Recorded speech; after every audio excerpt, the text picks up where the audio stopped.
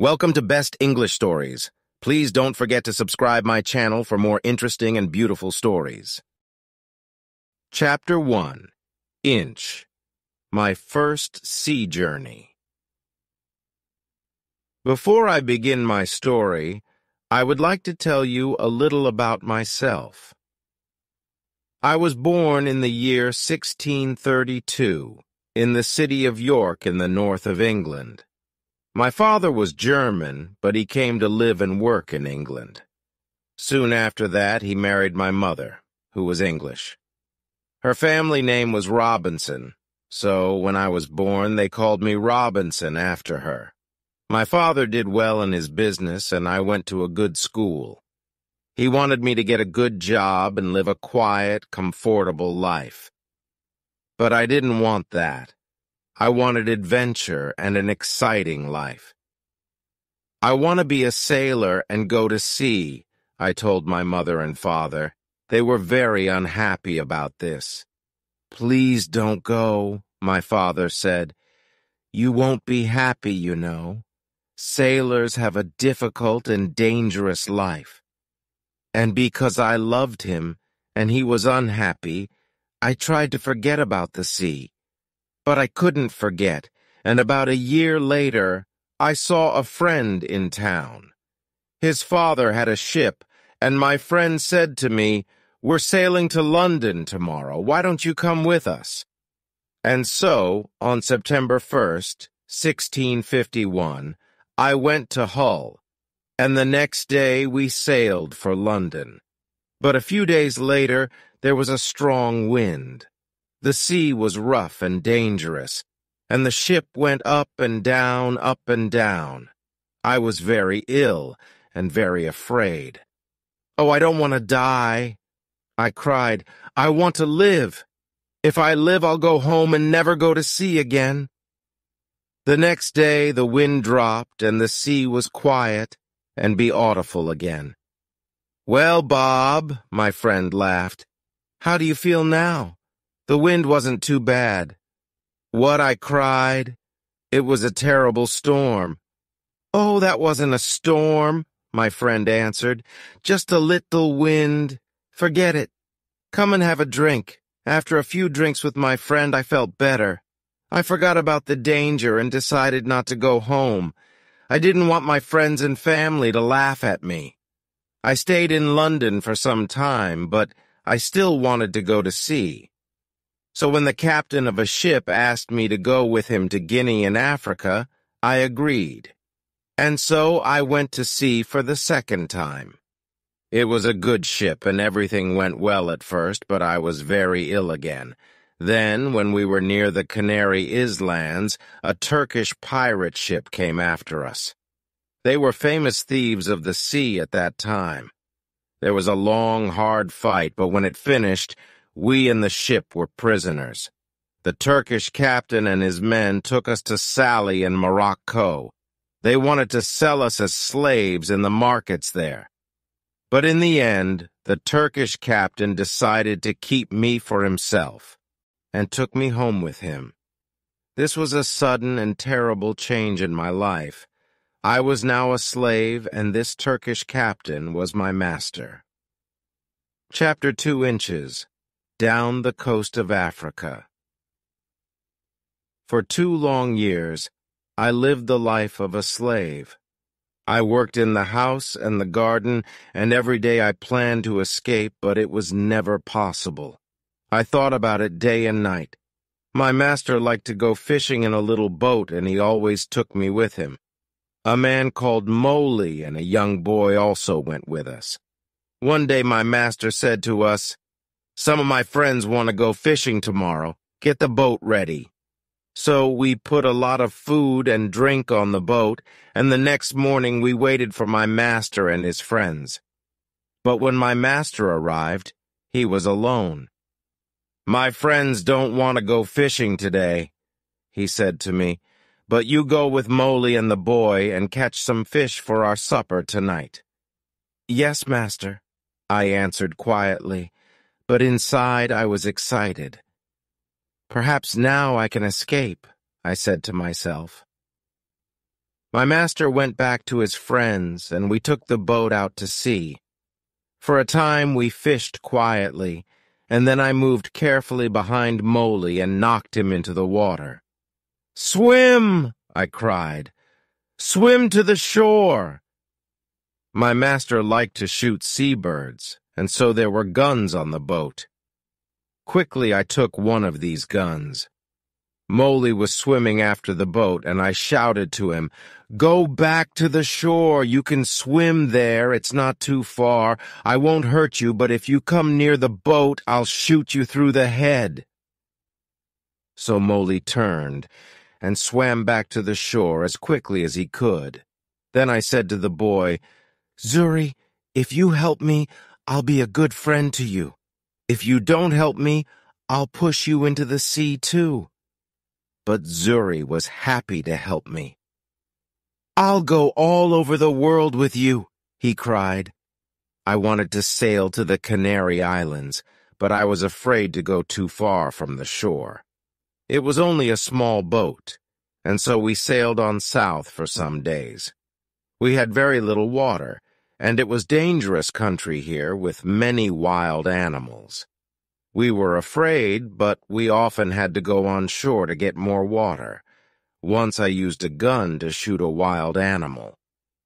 I don't know what animal it was, but it made a good meal. For about 10 or 12 days we sailed on south, down the coast of Africa. Then one day we saw some people on the shore, strange, wild people, who did not look friendly. By now we had very little food, and we really needed help. We were afraid, but we had to go on shore. At first they were afraid of us too. Perhaps white people never visited this coast. We did not speak their language, of course, so we used our hands and faces to show that we were hungry.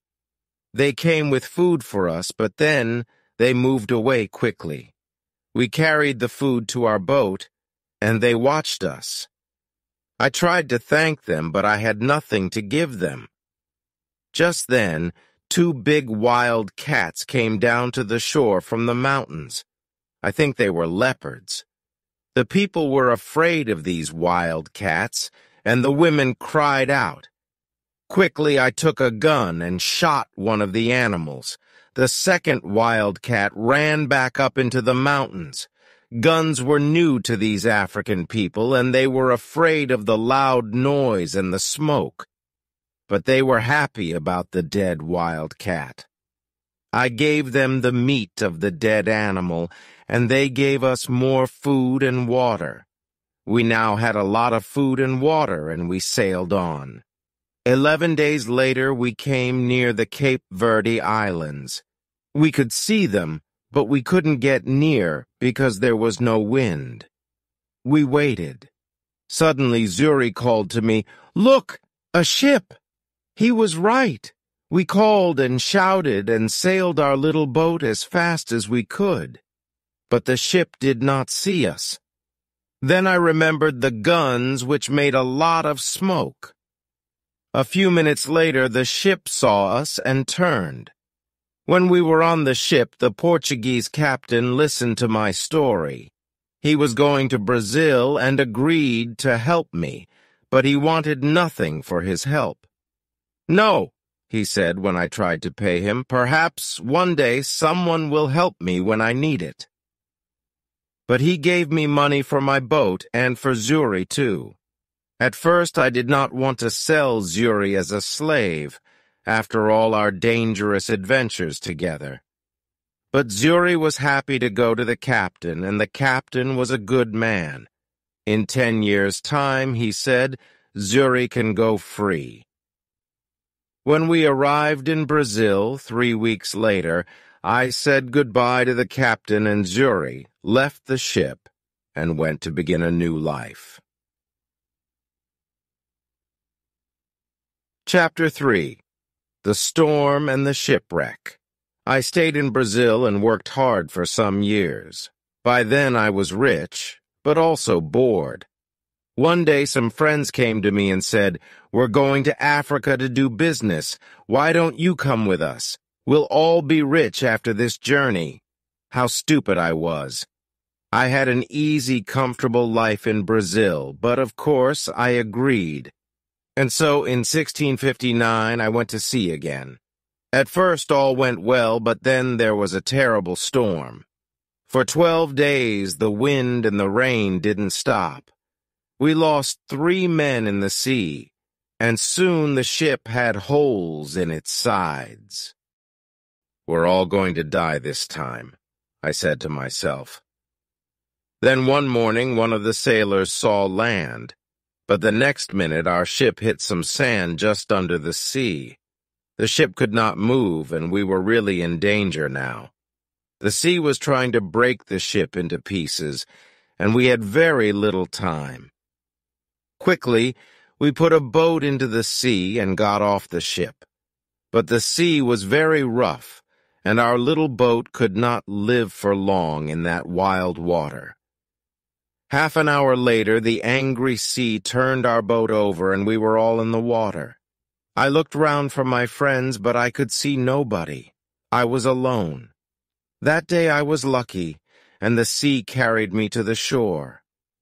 I could not see the land, only mountains of water all around me. Then suddenly I felt the ground under my feet. Another mountain of water came, pushed me up the beach, and I fell on the wet sand. At first, I was very thankful to be alive. Slowly, I got to my feet and went higher up the shore. From there, I looked out to sea. I could see our ship, but it was wrecked, and there was nobody near it. There was nobody in the water. All my friends were dead. I was alive, but in a strange, wild country, with no food, no water, and no gun. It was dark now, and I was tired. I was afraid to sleep on the shore. Perhaps there were wild animals there. So I went up into a tree, and I stayed there all night. Chapter 4. A New Life on an Island. When day came, the sea was quiet again. I looked for our ship, and to my surprise, it was still there and still in one piece. I think I can swim to it, I said to myself. So I walked down to the sea, and before long I was at the ship and was swimming round it. But how could I get on to it? In the end, I got in through a hole in the side, but it wasn't easy. There was a lot of water in the ship, but the sand under the sea was still holding the ship in one place. The back of the ship was high out of the water, and I was very thankful for this because all the ship's food was there. I was very hungry, so I began to eat something at once. Then I decided to take some of it back to the shore with me, but how could I get it there? I looked around the ship, and after a few minutes I found some long pieces of wood. I tied them together with rope. Then I got the things that I wanted from the ship. There was a big box of food rice and salted meat and hard ship's bread. I also took many strong knives and other tools, the ship's sails and ropes, paper, pens, books, and 7 guns. Now I needed a little sail from the ship, and then I was ready. Slowly and carefully I went back to the shore. It was difficult to stop my things from falling into the sea, but in the end, I got everything onto the shore. Now I needed somewhere to keep my things.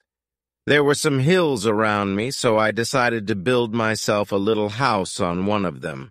I walked to the top of the highest hill and looked down. I was very unhappy because I saw then that I was on an island. There were 2 smaller islands a few miles away, and after that, only the sea. Just the sea for mile after mile after mile. After a time, I found a little cave in the side of a hill. In front of it, there was a good place to make a home. So I used the ship's sails, rope, and pieces of wood, and after a lot of hard work, I had a very fine tent. The cave at the back of my tent was a good place to keep my food, and so I called it my kitchen. That night, I went to sleep in my new home. The next day, I thought about the possible dangers on the island. Were there wild animals and perhaps wild people too on my island? I didn't know, but I was very afraid. So I decided to build a very strong fence. I cut down young trees and put them in the ground, in a half circle around the front of my tent. I used many of the ship's ropes, too, and in the end my fence was as strong as a stone wall. Nobody could get over it, through it, or round it. Making tents and building fences is hard work. I needed many tools to help me, so I decided to go back to the ship again and get some more things. I went back 12 times. But soon after my 12th visit, there was another terrible storm. The next morning, when I looked out to sea, there was no ship. When I saw that, I was very unhappy. Why am I alive? And why are all my friends dead? I asked myself. What will happen to me now, alone on this island without friends? How can I ever escape from it? Then I told myself that I was lucky to be alive, lucky to have food and tools, lucky to be young and strong. But I knew that my island was somewhere off the coast of South America. Ships did not often come down this coast, and I said to myself, I'm going to be on this island for a long time. So, on a long piece of wood, I cut these words. I came here on the 30th of September, 1659. After that, I decided to make a cut for each day. Chapter 5. Learning to Live Alone. I still needed a lot of things. Well, I said, I'm going to have to make them. So every day, I worked. First of all, I wanted to make my cave bigger. I carried out stone from the cave, and after many days' hard work, I had a large cave in the side of the hill. Then I needed a table and a chair, and that was my next job. I had to work on them for a long time. I also wanted to make places to put all my food and all my tools and guns. But every time I wanted a piece of wood, I had to cut down a tree. It was long, slow, difficult work, and during the next months I learned to be very clever with my tools. There was no hurry. I had all the time in the world. I also went out every day, and I always had my gun with me. Sometimes I killed a wild animal, and then I had meat to eat. But when it got dark, I had to go to bed because I had no light. I couldn't read or write because I couldn't see. For a long time, I didn't know what to do. But in the end, I learned how to use the fat of dead animals to make a light. The weather on my island was usually very hot, and there were often storms and heavy rain. The next June it rained all the time, and I couldn't go out very often. I was also ill for some weeks, but slowly I got better. When I was stronger, I began to go out again. The first time I killed a wild animal, and the second time I caught a big turtle. I was on the island for 10 months before I visited other parts of it. During those months, I worked hard on my cave and my house and my fence. Now I was ready to find out more about the rest of the island. First, I walked along the side of a little river. There I found open ground without trees. Later I came to more trees with many different fruits. I decided to take a lot of the fruit and to put it to dry in the sun for a time. Then I could keep it for many months. That night I went to sleep in a tree for the second time, and the next day I went on with my journey. Soon I came to an opening in the hills. In front of me, everything was green and there were flowers everywhere. There were also a lot of different birds and animals. I saw that my house was on the worst side of the island, but I didn't want to move from there. It was my home now. I stayed away for 3 days and then I came home, but I often went back to the other, greener side of the island, and so my life went on. Every month I learnt to do or to make something new. But I had troubles and accidents too. Once there was a terrible storm with very heavy rain. The roof of my cave fell in and nearly killed me. I had to build it up again with many pieces of wood. I had a lot of food now. I cooked it over a fire or dried it in the sun. So I always had meat during the rainy months when I could not go out with a gun. I learnt to make pots to keep my food in, but I wanted very much to make a harder, stronger pot that would not break in a fire.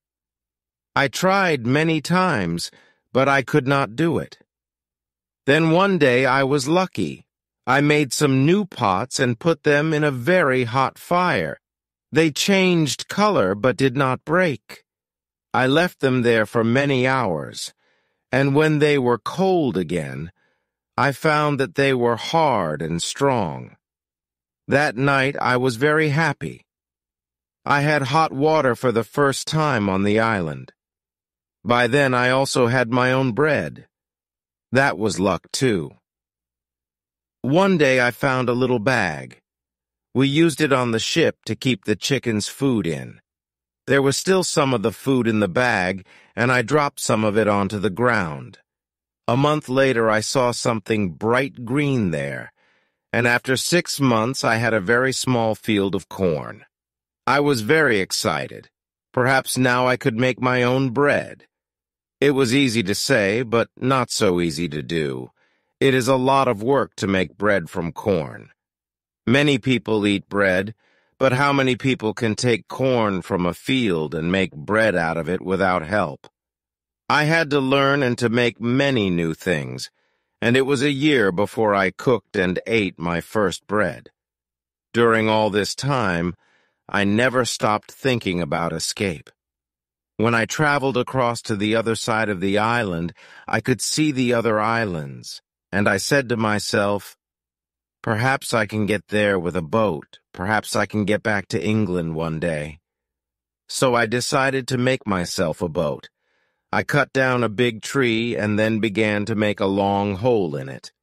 It was hard work, but about 6 months later I had a very fine canoe. Next I had to get it down to the sea. How stupid I was. Why didn't I think before I began work? Of course the canoe was too heavy. I couldn't move it. I pulled and pushed and tried everything, but it didn't move. I was very unhappy for a long time after that. That happened in my 4th year on the island. In my 6th year I did make myself a smaller canoe, but I did not try to escape in it. The boat was too small for a long journey, and I did not want to die at sea. The island was my home now, not my prison, and I was just happy to be alive. A year or 2 later, I made myself a second canoe on the other side of the island. I also built myself a second house there, and so I had 2 homes. My life was still busy from morning to night. There were always things to do or to make. I learnt to make new clothes for myself from the skins of dead animals. They looked very strange, it is true, but they kept me dry in the rain. I kept food and tools at both my houses, and also wild goats. There were many goats on the island, and I made fields with high fences to keep them in. They learnt to take food from me, and soon I had goat's milk to drink every day. I also worked hard in my cornfields, and so many years went by. Then one year, something strange and terrible happened.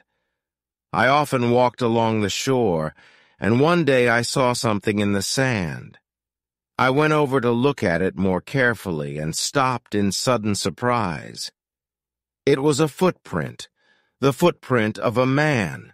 Who could this be? Afraid, I looked around me. I listened. I waited. Nothing. I was more and more afraid. Perhaps this man was one of those wild people who killed and ate other men. I looked everywhere, but there was nobody and no other footprint. I turned and hurried home. "There's someone on my island," I said to myself. "Perhaps he knows about me. Perhaps he's watching me now from behind a tree. Perhaps he wants to kill me." That night I couldn't sleep. The next day I got all my guns ready and I put more wood and young trees around my house. Nobody could see me now, but after 15 years alone on the island I was afraid and I did not leave my cave for 3 days. In the end, I had to go out to milk my goats. But for 2 years I was afraid.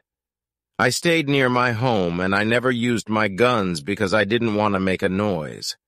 I could not forget the footprint, but I saw and heard nothing more, and slowly I began to feel happier. One day, a year later, I was over on the west side of the island. From there I could see the other islands, and I could also see a boat, far out to sea. If you have a boat, I thought, it's easy to sail across to this island. Perhaps that explains the footprint. It was a visitor from one of the other islands. I began to move more freely around the island again and built myself a third house. It was a very secret place in a cave. No wild man will ever find that, I said to myself. Then one year something happened which I can never forget. I was again on the west side of the island and was walking along the shore. Suddenly I saw something which made me feel ill. There were heads, arms, feet, and other pieces of men's bodies everywhere.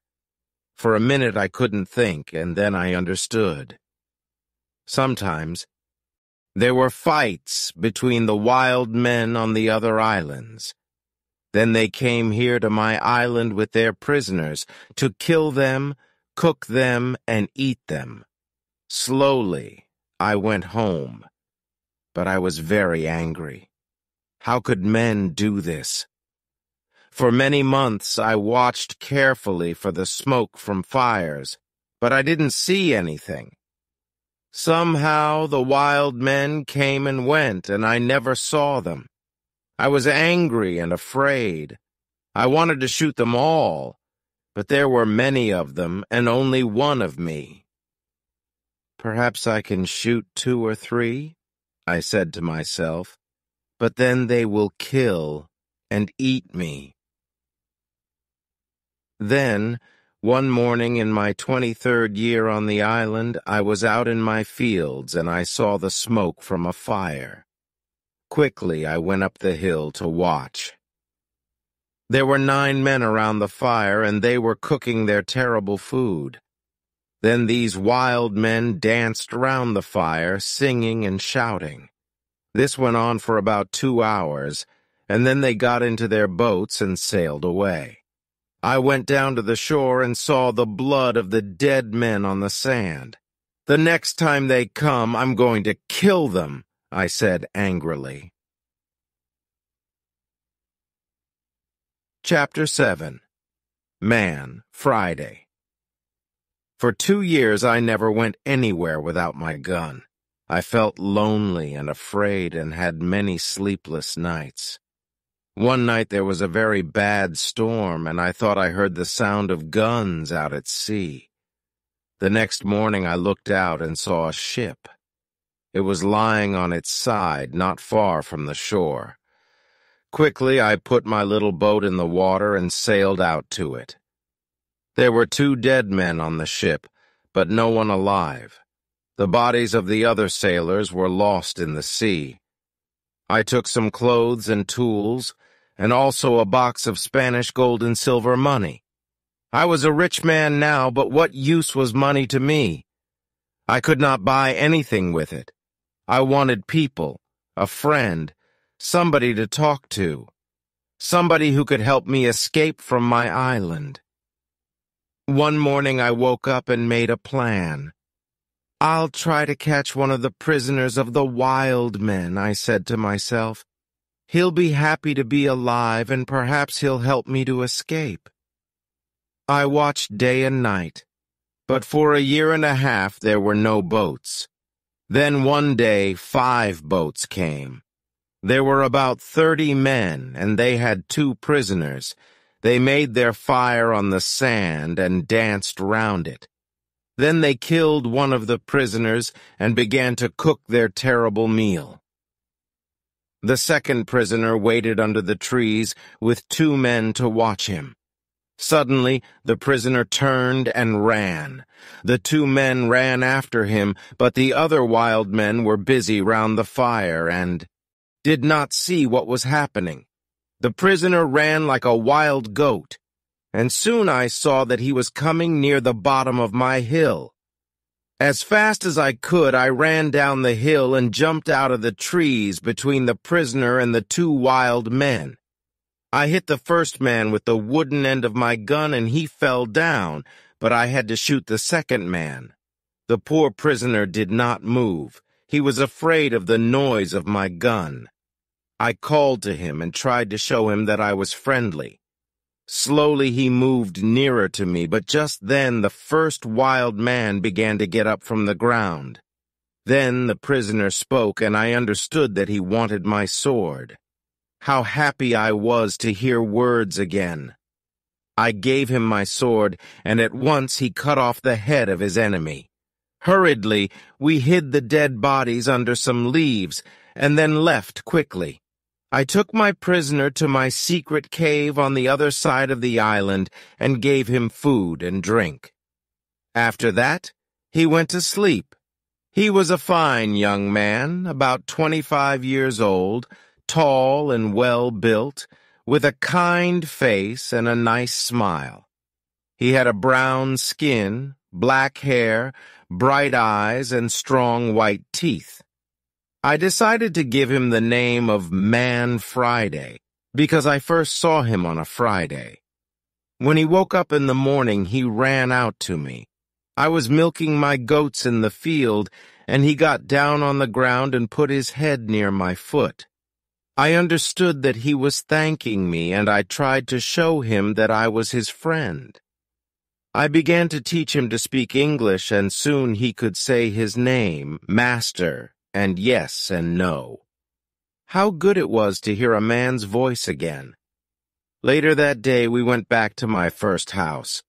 We went carefully along the beach, but there were no boats and no wild men, just blood and bones all over the sand. I felt ill, but Friday wanted to eat the pieces of men's bodies which were still on the ground. I showed him that this was terrible for me, and he understood.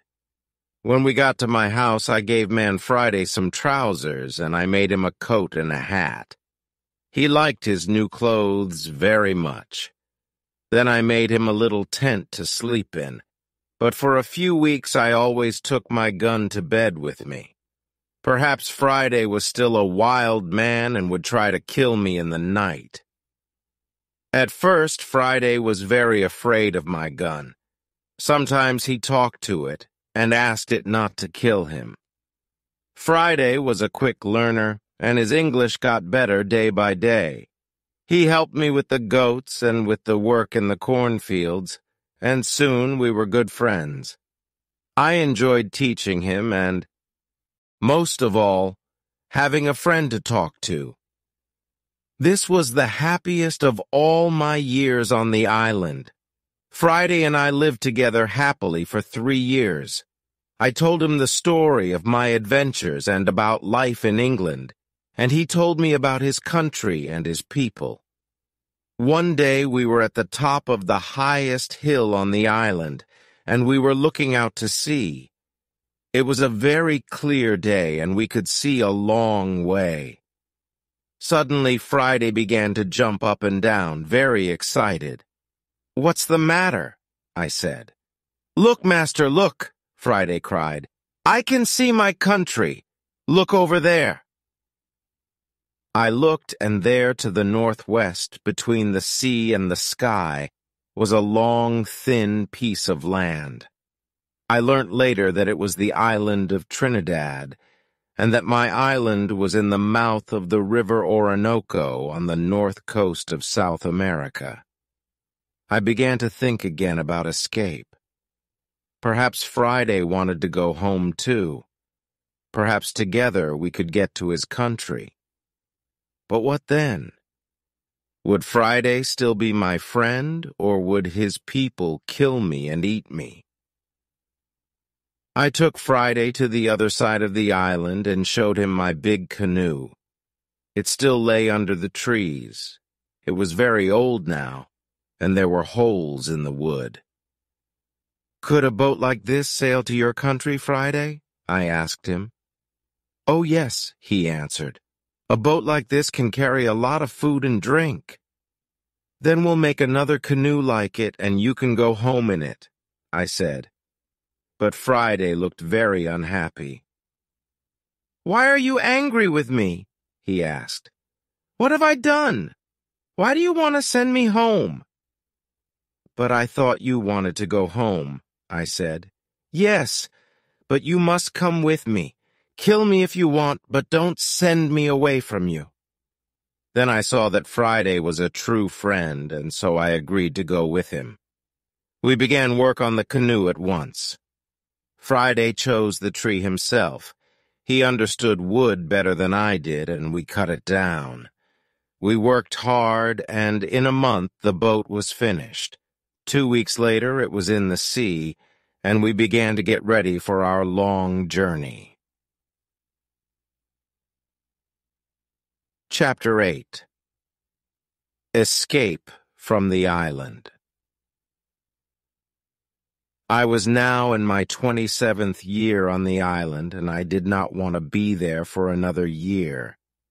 We worked hard to get the corn in and to make a lot of bread. We had dried fruit and salted meat and big pots to keep water in. One evening, Friday went out to look for a turtle for meat and eggs.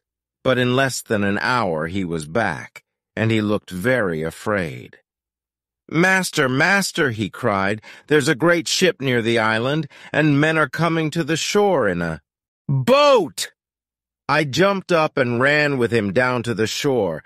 To my great surprise, I saw that it was an English ship. But why was it here?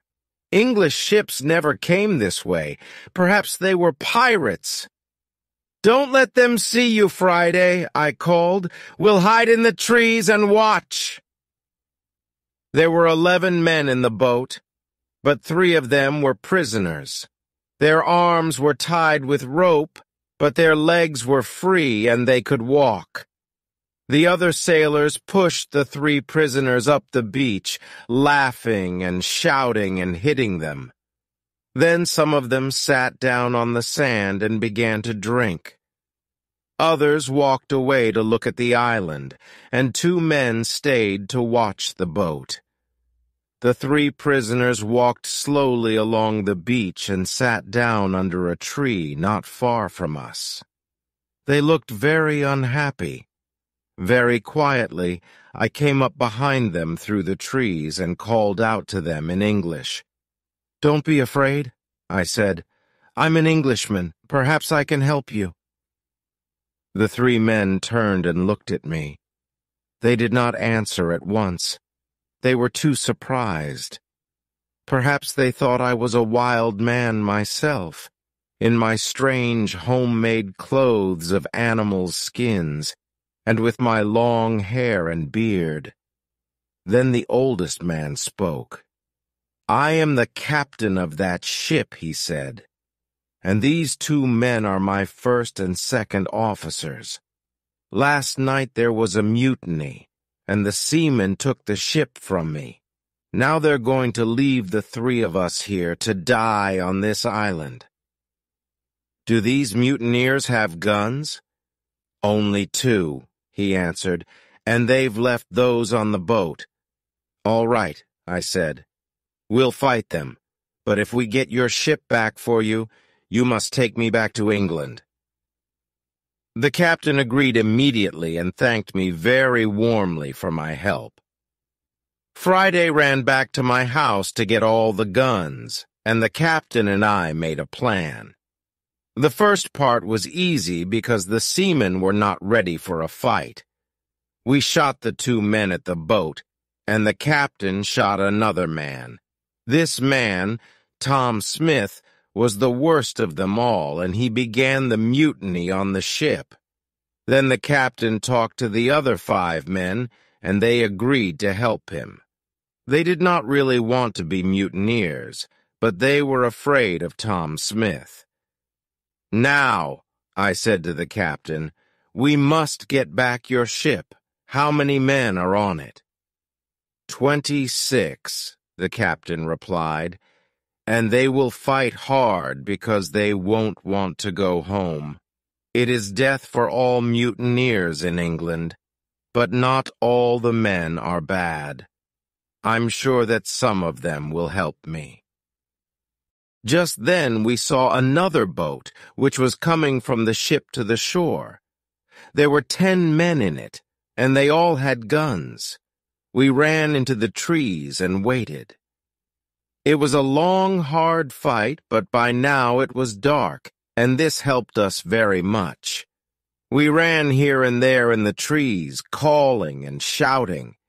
The seamen could not see us and did not know how many men they were fighting. In the end, the first officer shouted to them, "Put down your guns and stop fighting. The captain has 50 island people to help him.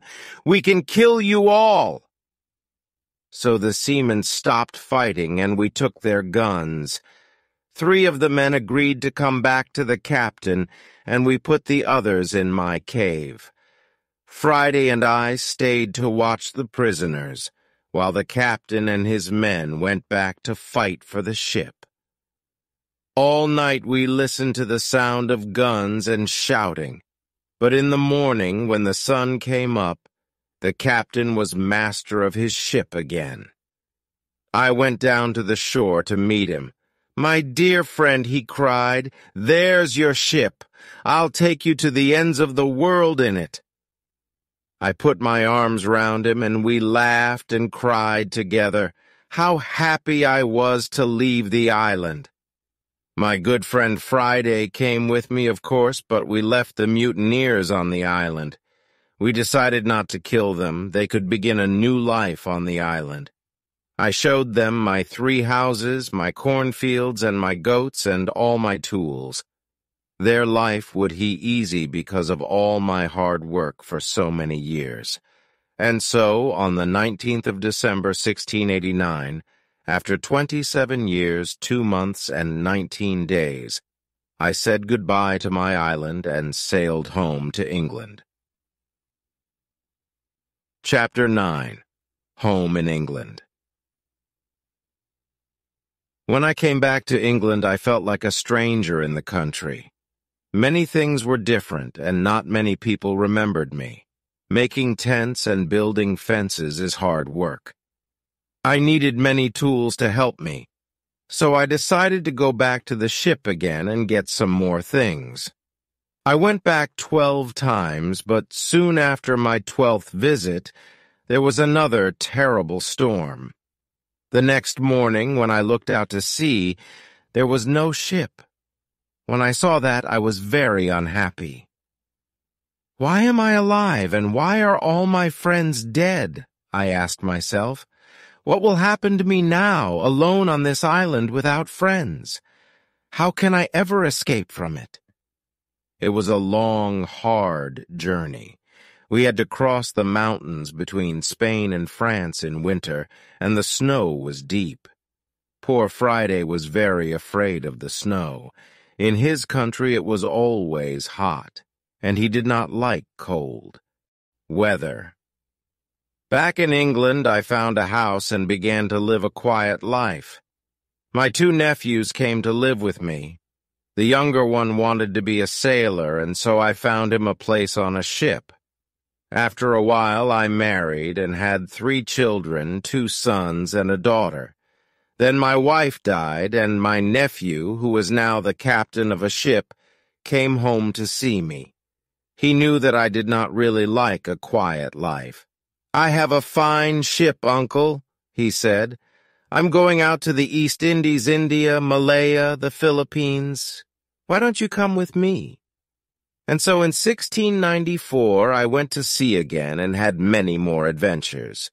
Perhaps one day I'll write another book about them.